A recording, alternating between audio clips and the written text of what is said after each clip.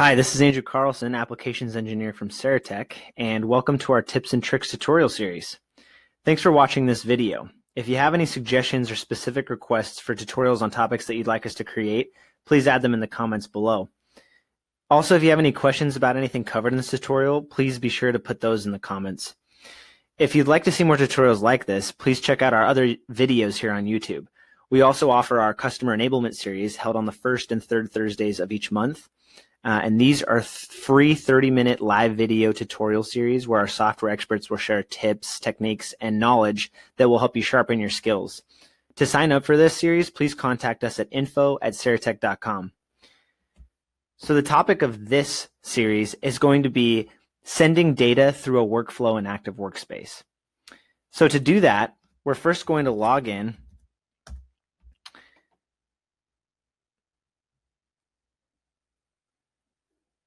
And your company may have configured their settings differently, but most will look just like this. There are a couple different ways to create data. We're going to start off by creating a part. So you'll see there's a new part tile here on the right. We'll select that. And we're presented with a dialog box that allows us to add an ID, a revision, a name, and a description for this, as well as creating or adding to projects.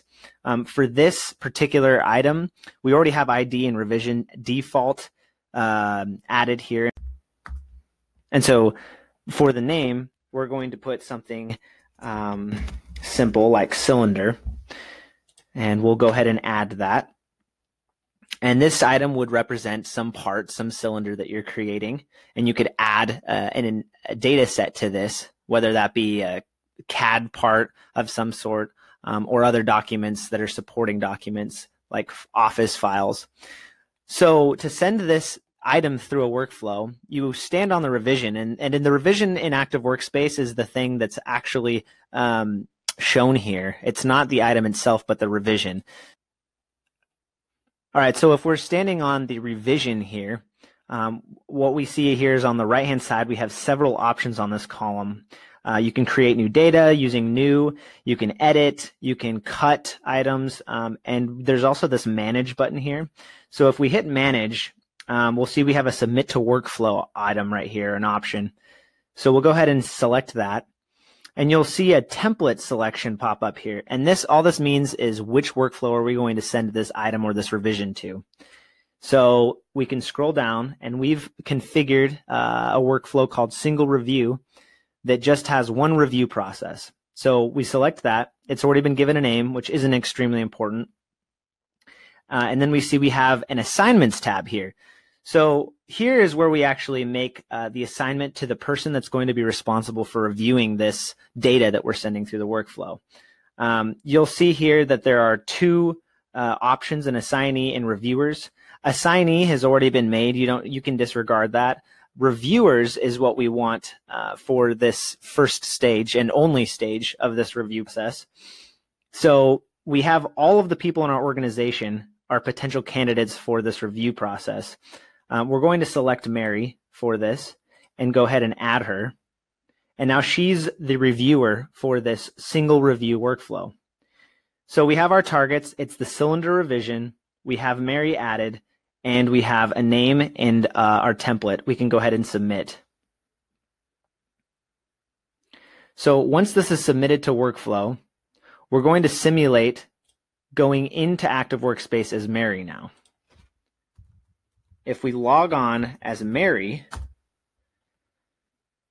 we'll see that she will have something in her inbox now that says that she needs to complete.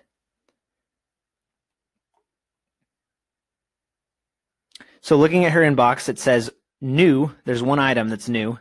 So we're going to go into the inbox, and we see that there's a perform sign-offs task here, and it's related to the cylinder revision that we just sent. So this is the correct one. So if we stand on that, we have several options here. One of those is to view attachments that have been put on this item revision. You would see any data sets here, whether they're CAD parts or Office documents. You can see where in the workflow you are. If this is a multifaceted workflow, you can see what's occurred during the process, where you are currently. And then, of course, assignments that have been made and reviewers that you have.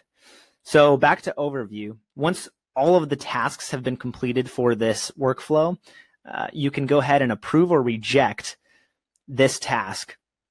And you can put your comments completed and then say approve. And that will kick it back out of your inbox and go on to the next designated task.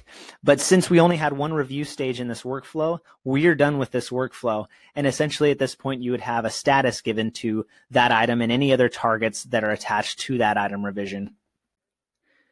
So thanks for watching this video. And again, if you have any suggestions or specific requests for tutorials on topics that you'd like us to create, please add them in the comments. If you'd like to see more tutorials like this, please check out our other videos here on our YouTube channel. And check out our customer enablement series. And thank you again. Thanks for checking out our channel. If you like what you saw, make sure to like and subscribe down below so you don't miss out on any new videos. Follow us on LinkedIn, Facebook, and Twitter for the latest engineering news and information. And to see all of our upcoming events, please visit our website at saratech.com/events.